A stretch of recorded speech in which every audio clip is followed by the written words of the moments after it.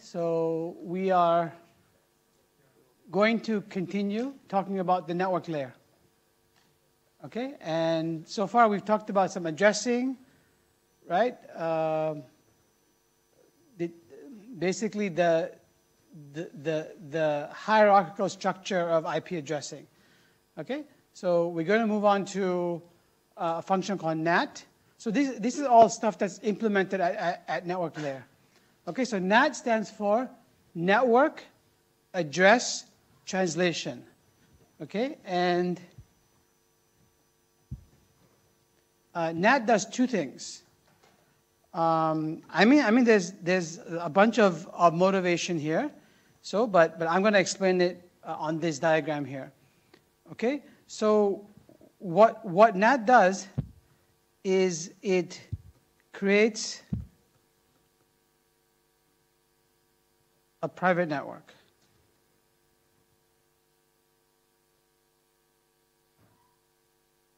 Okay, so this part of the network here, oh, I don't know how that happened. Maybe this is better. Let's try this. So NAT creates, imagine this part of the network is going to be private. Okay, so in some sense what it does is it creates a network that is not connected to the rest of the internet.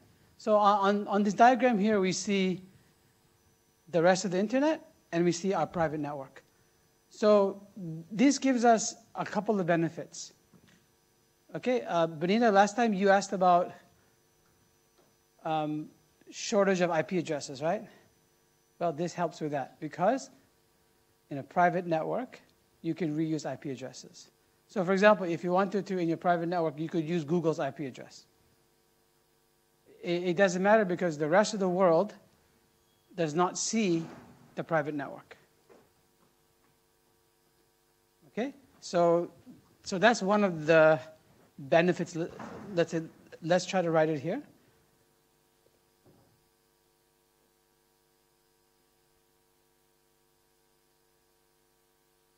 So really shortage of IP addresses. Okay? So this is sort of the obvious benefit.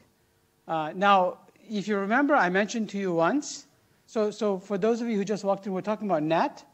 NAT stands for Network Address Translation.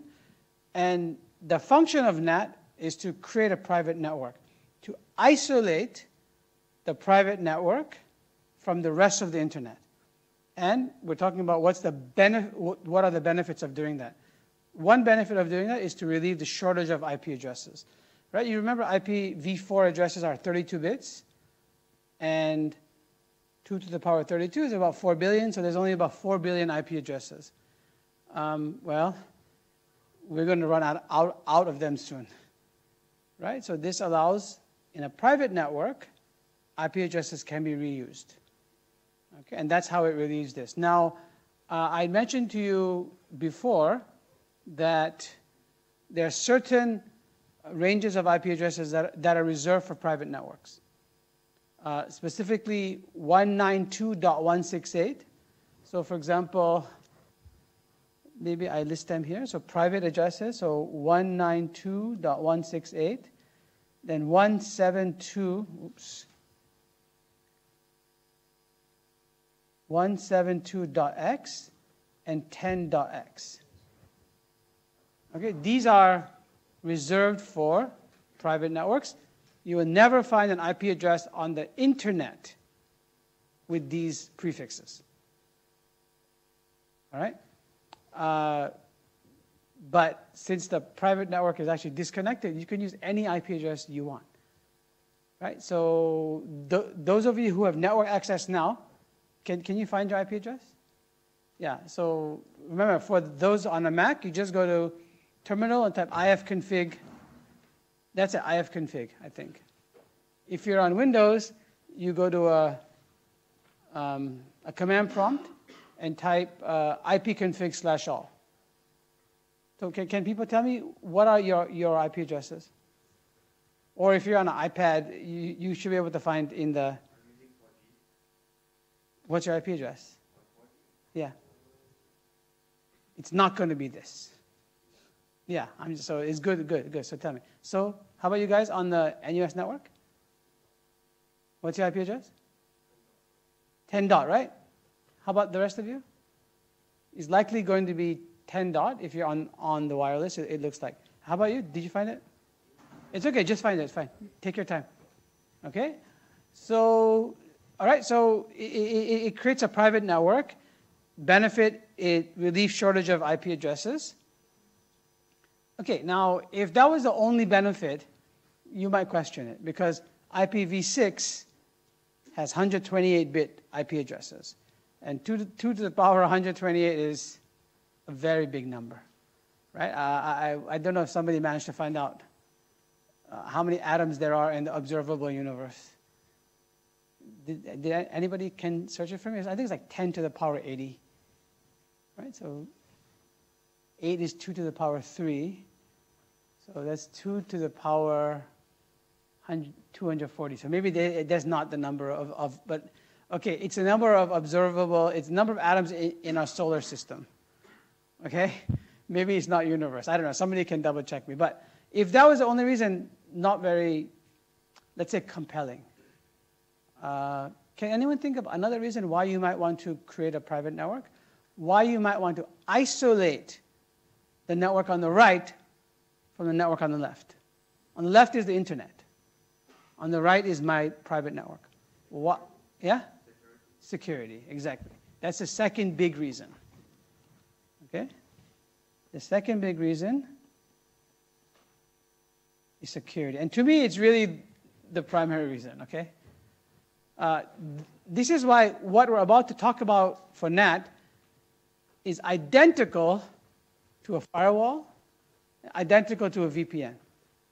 Those are all the same device. Okay? They have the same exact function. Okay, it's just here I call it NAT.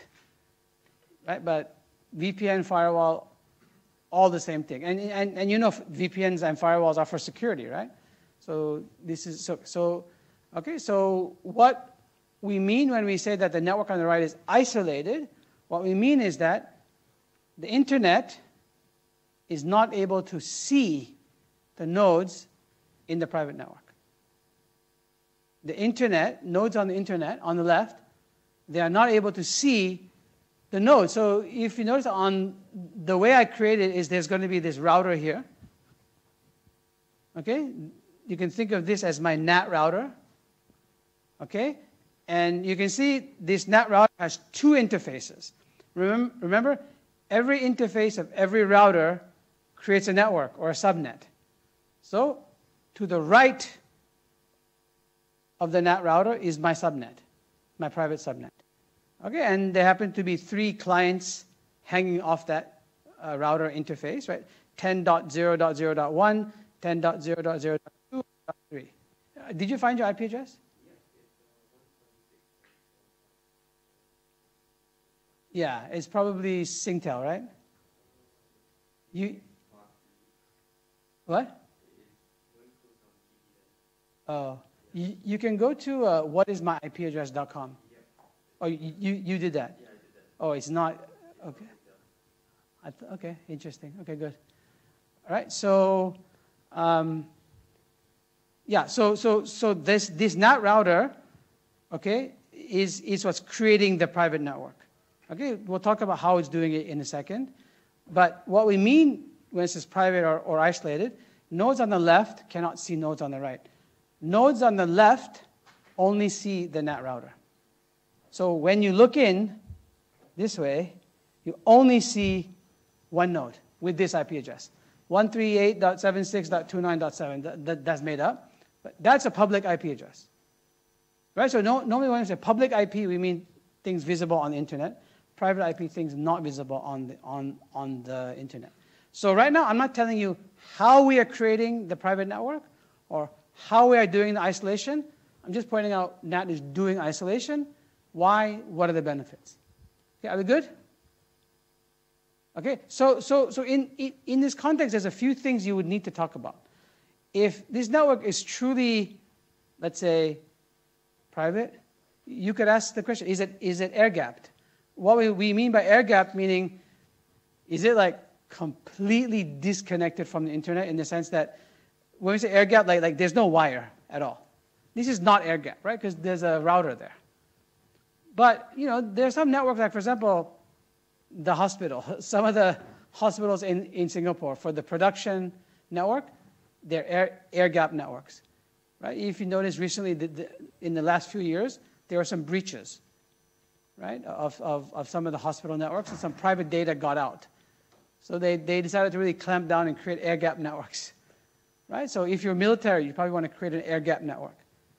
This is not an air-gapped network. But nonetheless, nodes on the left cannot see any of the nodes on the right. But the interesting thing is, nodes on the right still have internet connectivity. They still can function as if they're on the internet. Meaning, you can surf the web. Right? So think about when you're at home. Your home, there's a modem from your ISP. That modem is the NAT router. And when you're at home, you can surf the web, you can make FaceTime calls, right? You can do all sorts of things. So you're not completely, it's not air-gapped. But nonetheless, we'll see later, when we see how this is done, nodes on the left, the internet, cannot see the nodes on the right. So that means they cannot attack them. Like, they can't do port sweep. So one of the ways a hacker attacks a computer is they do a port sweep. So remember, I told you about ports at the transport layer. Ports correspond to processes. Processes listen on ports.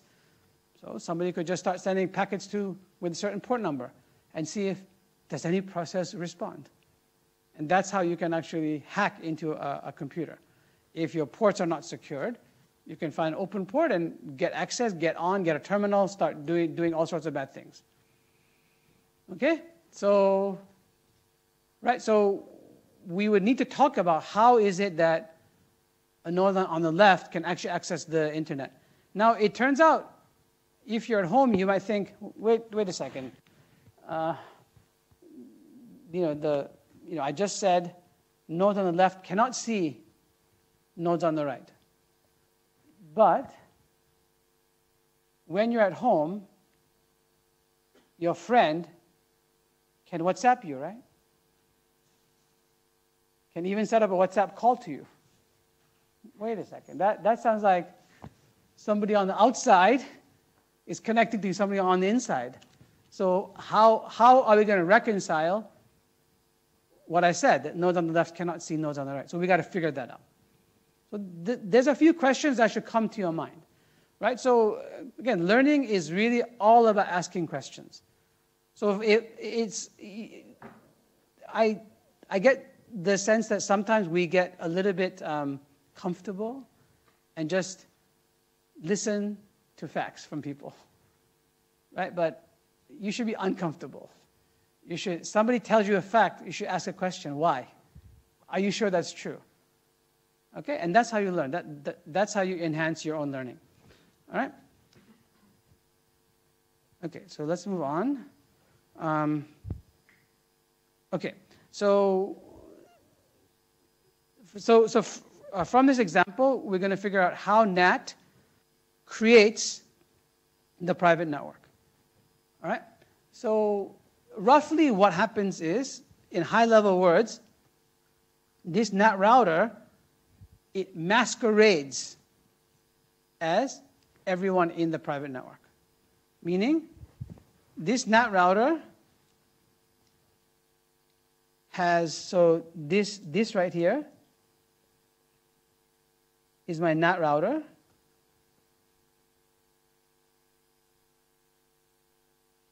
Okay?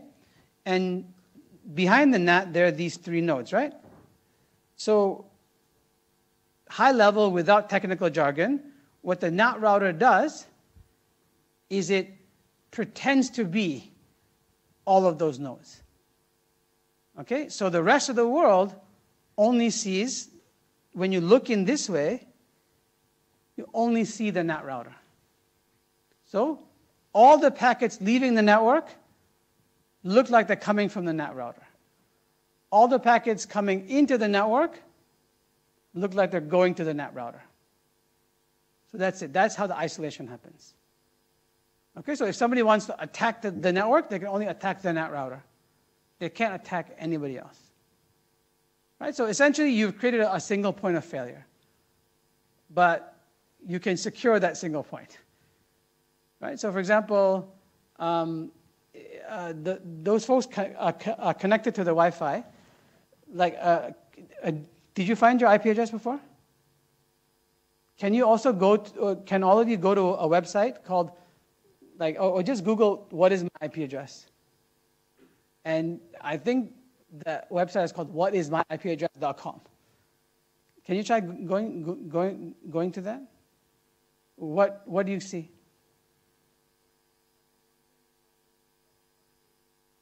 Yeah.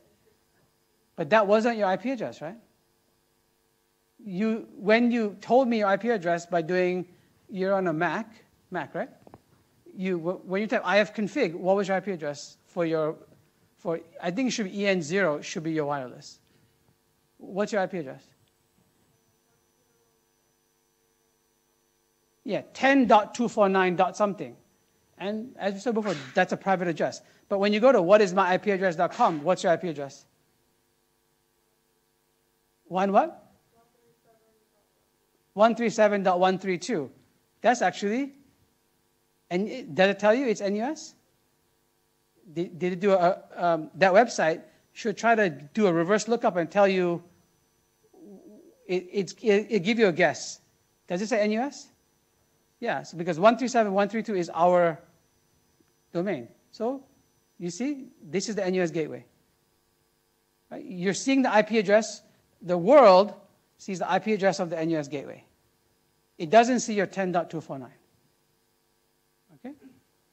Because when you send a packet, eventually the NUS gateway is going to do what NAT is doing. It's going to masquerade as you. It's going to take every packet and it's going to change the source IP to itself. So let's maybe talk about exactly. Okay? So packets, so if we look at so maybe we'll just look at packets leaving 10. I mean, this is a little bit overlap here, but this should be.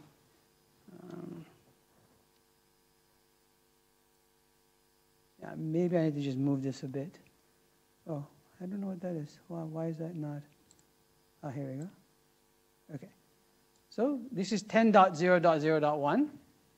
Okay. So every packet leaving this node, well, the source IP is going to be 10.0.0.1, right? And so this is my host. It sends a datagram to this computer. This is some company, and it's port 80.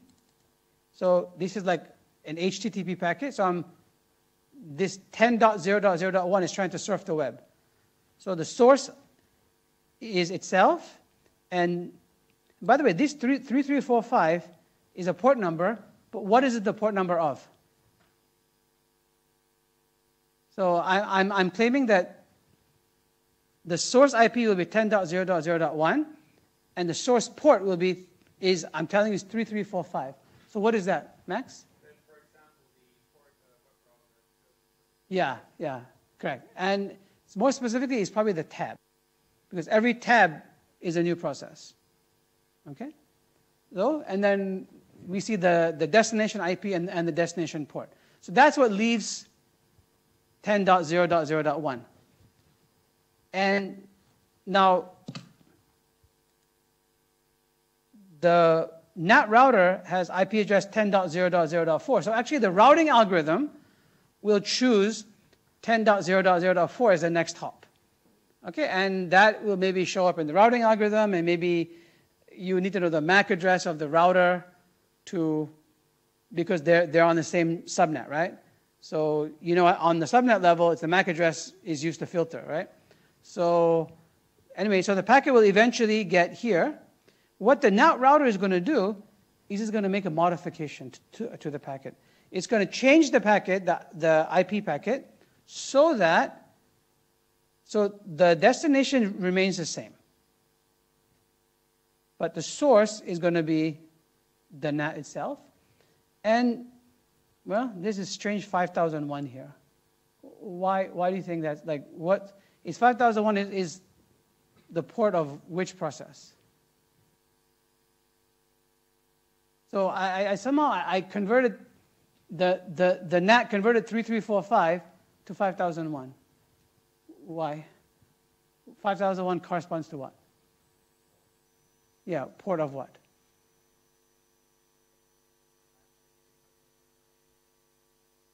Which host?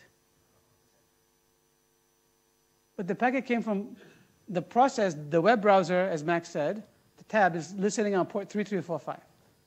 Yeah, well, why did I change it to 5001? But where is 5001?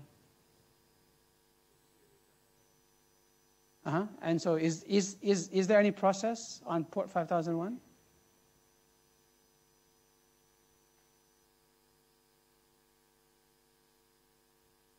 So, yeah.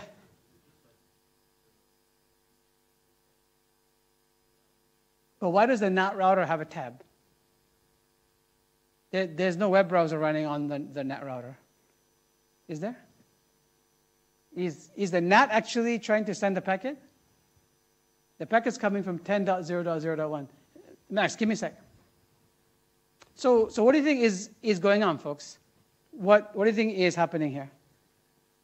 So I told you what's happening high level, right? The NAT router is masquerading as all of the nodes in the network. So let's see if we can do a little bit of thinking. Again, this is not very complicated. This is not a trick.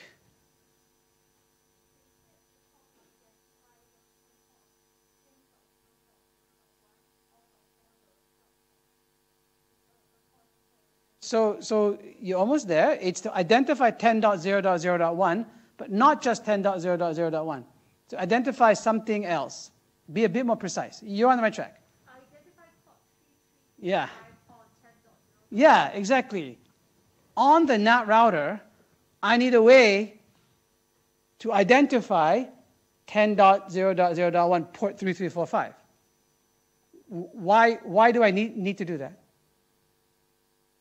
So let's see if we can close the loop. If you can, you understand NAT completely. Why do I need to do that? Yeah, it's masquerading, but why do I need to be able to identify it again later? So that when the message returns or acknowledgement returns, Yeah. pass the acknowledgement to the correct position. Yeah, correct. Max? You go ahead. Well, like it must be a process that's able to filter the traffic that's coming in and right traffic. Yeah, correct. Because the message that went out could be a request. There's going to be data coming back, right? And the NAT router is not a web browser. The NAT router is not a person or a user. The user is at 10.0.0.1. So when the data comes back, the NAT needs to send it back to the right host, to the right process. So this is just housekeeping. It's just a bit of clerical work that the NAT router has to do, right? It's going to map 10.0.0.13345. It's going to map it to 138.7629.7 port 5001. And then you notice at the top, he has to keep track of that. Why is he keeping track of it? So that when a packet comes back, the packet that comes back, well, the source will be the web server. What's the destination? It's not 10.0.0.1. It's the NAT router. At what port? Port 5001. So data will come back here. The NAT will look in its translation table and, well, that's why it's called the translation. Network address translation, because it's translating addresses. It's going to have to translate back to 10.0.0.1, port 3345. And that's what it does, and that's point 4. Okay? So I change it on the way out, I keep track of how I change it, and I change it back on the way in. So this is very similar to something else we discussed at the transport layer. Does anyone remember? What? Yeah, this is when the whole idea of port was necessitated because we needed a way to address a process. And the multiplexing and demultiplexing was at the device level. At the interface, I have to multiplex and demultiplex. You can see this as multiplexing at the network level. The NAT is the interface, right, to the network. That's why port numbers make sense here, because it's essentially the same thing as multiplexing and demultiplexing. Okay, so this is good. This was quite, you guys are very good at this. This is the first time, I think, collectively you got it on almost the first try. Good. So any questions about that? So as I said, IPv6, we're still going to have NAT, because even though there's not a shortage of IP addresses, it gives you the security. Okay? All right, good. So, oh yeah. So a couple of problems, right? What problem? So NAT, the port number is 16 bits, so you can roughly compute how many simultaneous connections you can have and all that stuff. A little bit controversial because it violates layering. Remember, port number is a layer 4 header.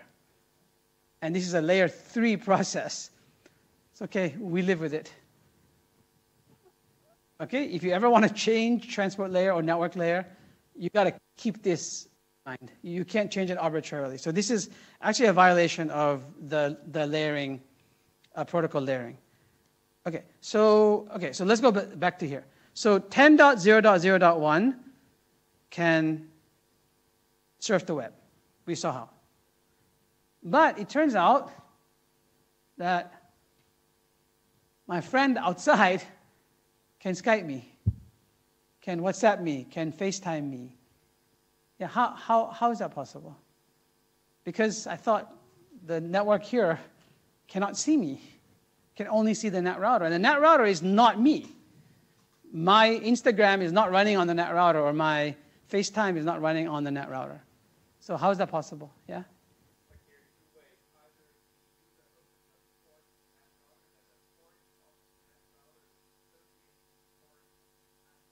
Yeah. Okay, so let's stop there for a minute. So what Max is saying is that translation table up there, I can advertise it. I can tell everybody, I can put it on my Instagram, or I can make a TikTok video about it, that if you want to contact me, you can send packets to this, to 1387629.7 port 5001. Right? And then if you do that, you'll respond because the NAT is configured to route it back to you, right? Yeah. So that's one way.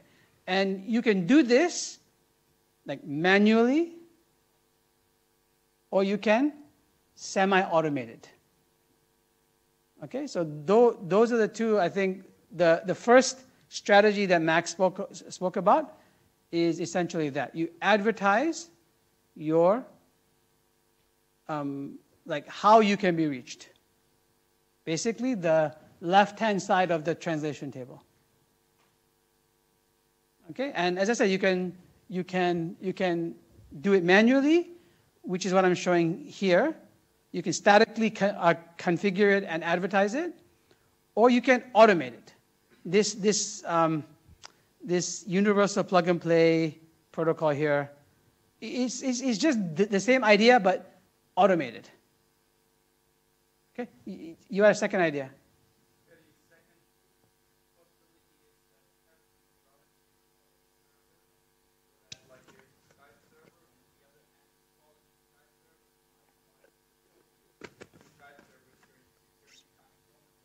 Yeah.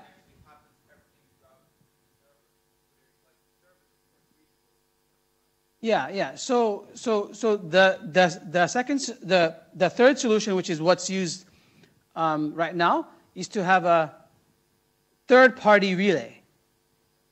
Right? Essentially, as the example shown here, for example, I'm giving the example of Skype.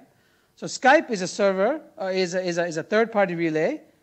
It exists on the internet, so it's accessible by everybody. We already know how in the private network can access the internet, right? The NAT is going to masquerade. And we know it doesn't matter. Your friend or whoever wants to communicate with you can also contact Skype. Whether they're on the public internet or private, it doesn't matter. But both of you contact Skype. And now, of course, Skype can be the relay. Can just, so now instead of having to advertise that, Skype can relay how are these two parties that want to communicate, how are they contactable? How are they reachable? That's it. Yeah. And that's essentially how Skype, FaceTime, WhatsApp, that's how all those work. And you already know that, right? Because when you log on, like if you log on to Telegram, what's the first thing it does? If you don't have an internet connection, it will tell you you don't have an internet connection, right? I think WhatsApp doesn't tell you, but it tells you when somebody's online. How does it know if somebody's online? There's a relay. Okay? So this is how we basically solve the NAT traversal problem. How do you make it look like the NAT is not there? All right? But luckily, yes. By the way, in Skype, for example, when you do this, you might think that all the traffic goes through Skype or your third-party relay. It doesn't. The traffic is peer-to-peer, right? It wouldn't scale. If all WhatsApp calls or FaceTime calls went through the central server, you'd have a scalability issue, right? So that thing is only used to connect the two, right? Eventually, traffic flows in a peer-to-peer fashion. Using the internet. Okay, are we good? So we understand NAT. We understand NAT traversal, right?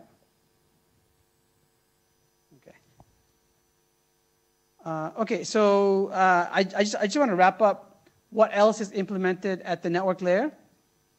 So we have IP, we have NAT, we also have something called ICMP. So ICMP is Internet Control Message Protocol. And again, I'm not going to get into the details. If you really want to and you need to code it or whatever, you just look up the spec and you find it out, okay? But like ping and traceroute fall into ICMP. Okay.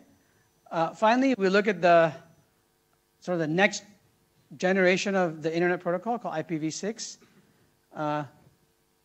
Does anyone know what happened to IPv5? Actually, I don't know. If you can find out, that would be great. But IPv6, basically, the next evolution, it introduces a bunch of enhancements. So first thing it does is it creates a 128-bit IP address. Okay. It creates a flow label. Right. Remember when we looked at rethinking the end-to-end principle, we argued that perhaps if we identified flows, we could do things better. So this does that. Okay. I think it introduces, it changes the header to be fixed length and doesn't allow fragmentation. Okay, so the fragmentation and reassembly that we talked about is only for IPv4. Okay, it does a few other things. I think it removes the checksum at the network layer, and there's some updated versions of the other protocols. Okay, the one interesting thing is how do you transition from v4 to v6? Given the scale of the internet, you cannot flip a switch. You cannot say, okay, Jan 1st, 2024, everybody go to v6. Not going to happen. Okay, so we need to have a way to gracefully evolve from v4 to v6, and that is done through something called tunneling. Okay, in tunneling, what we do is we create a logical tunnel between, let's say, v6 routers. So the v6 routers just see the v6 network. But some of the v6 routers are special. They can talk v6 and v4. So for example, here, if I have a V6 network here and a V6 network here and this tunnel could essentially be a V4 network. And this V6 node and this V6 node has been configured to talk V6 and V4. So it will take the V6 packet here, and it will wrap it in a V4 packet. And then it will traverse the V4 network, and this node is configured to strip that off. Okay? So this is how you can become independent of everyone having to switch at the same time. Right? Certain devices in the network, certain routers, have to be configured to talk both. Okay, and this is how we get graceful evolution of V6 and V4. I think V6 is in use now. If the folks who were helping me before, if you go to your IF config, you should also see a V6 address. Can you check if you see a IPv6 address? Can you see it? Yeah? Like, are you on your, what are you on? You can see both, V4 and V6? Yeah. Okay, so as I said, it's happening. Soon, we'll see V4 starting to go away. Okay, that's it. So, end of IP. Okay, so we understand addressing, right? The important takeaways here are the hierarchical nature of IP addresses. Okay, and and the fact that routers do forwarding and routing, right? We talked about the forwarding, longest prefix matching. Now we're going to talk about routing, the routing algorithms. Okay, what are the algorithms that nodes use to find these paths? Right? We said the main job of network layer was to find a path. So this is routing. Okay? So, okay, let's start this and we'll finish this next Monday. Okay? But we'll start it today because we have some time. Okay? So if you recall this diagram, we've seen it before. It's the interplay between routing and forwarding. Nodes have a forwarding table that they use to figure out, based on the destination, figure out what's the correct interface to forward to. Well, it's the routing algorithm. Okay? So this is going to be our abstraction.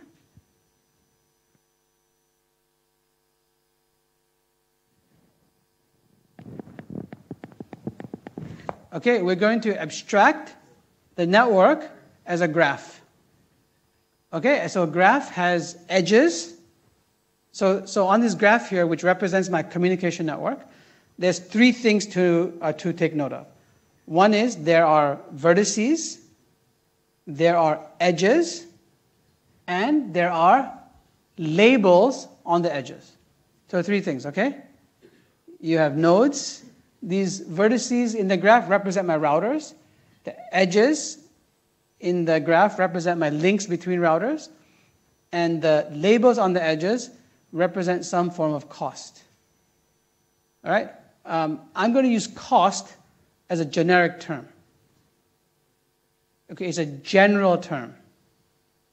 Okay, it could represent actual cost. It could represent delay. There's a variety of things that this cost could represent. Okay? Okay, so this is going to be our abstraction. And the routing problem then is, what is the least cost path between two nodes? So in this case, I'm taking U as my source, node U, and node Z. Okay, so node U here is my source, and node Z is my destination. And I could ask the question, what is the least cost path between U and Z? So to convince you that you can do routing, can you solve that on this network? What's the least cost path?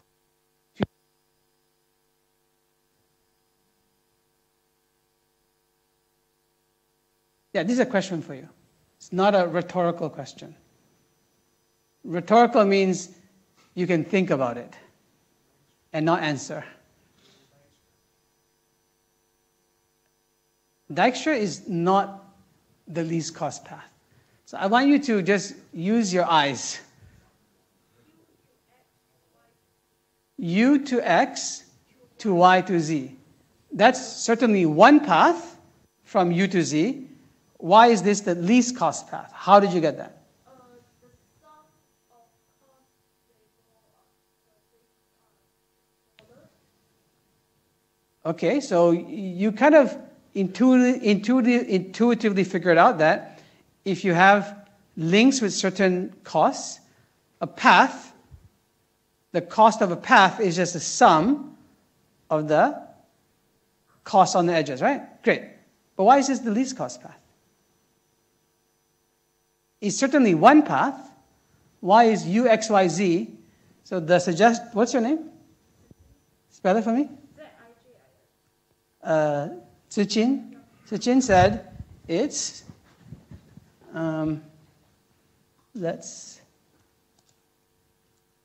you said it's U, X, Y, Z. So explain why this is the least cost path. How do you get that? Don't say Dijkstra. There's no Dijkstra here. No, where do you Dijkstra?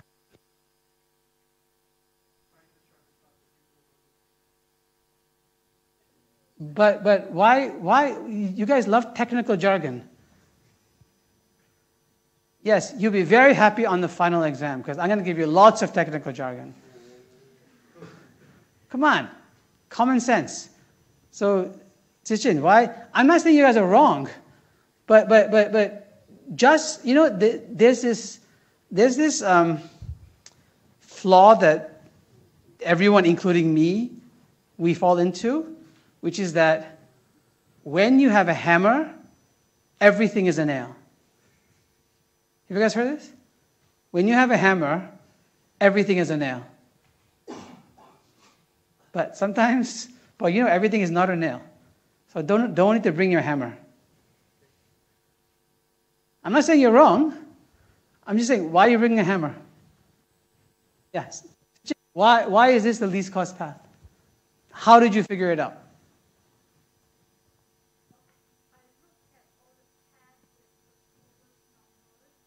Yeah. They can connect to D. If not, I take the second one. Yeah, so you basically did it sort of inspection, but like essentially exhaustive search, right? You kind of tried to find, and actually you might not have it. If I asked you to prove it, you might write down all possible paths, right? And show me this is the least cost path. It turns out in this case it is. This is the least cost path. And the cost, by the way, is 4, right? But the point I want to make here is not about algorithms. The point I want to make here is that if you ever forget or get confused about routing, come back to this slide. Because I've convinced you know how to do routing, right? A routing algorithm just solves the problem, helps a machine to solve the problem you just did. Chichin. It enables a machine to solve what you just did. Okay? So keep in mind, you know routing, okay? This is the routing problem is shown here. Now, if I made the problem bigger, if I made the network bigger, you know that the number of paths will grow actually combinatorially. So it's going to grow much bigger. It's going to get much harder. The hope is, and this is true, we're going to find algorithms that, the complexity will grow, but the idea remains the same. Okay? And as people were insisting, yes, we'll look at Dijkstra. Okay? All right? Okay, good. So are we good here? So the point here is you know routing. Okay? So we're going to look at 2 types of algorithms. One is centralized. Okay, when we say centralized, we mean it knows the topology of the network, it knows all the nodes, knows all the connections, knows all the costs. This algorithm will be called link state, and the example of link state that we'll look at is Dijkstra's algorithm. Okay? Then the second approach to solving this problem is going to be based on not knowing the entire network, but only knowing local information. And that will be a decentralized approach or a distributed approach. And for that, we'll look at the distance vector algorithm. Okay, so two things: link state, distance vector. Dijkstra and is based on something called Bellman-Ford. Now, we'll typically just assume that, at least for link state, that the network is static. If the network is not static, you need to rerun the algorithm. For the distributed, the distance vector, it can kind of adapt to changes. So it automatically adapts to changes in the network. Okay, are we good? Do we see where we are going? Okay, these are the two algorithms we're going to study.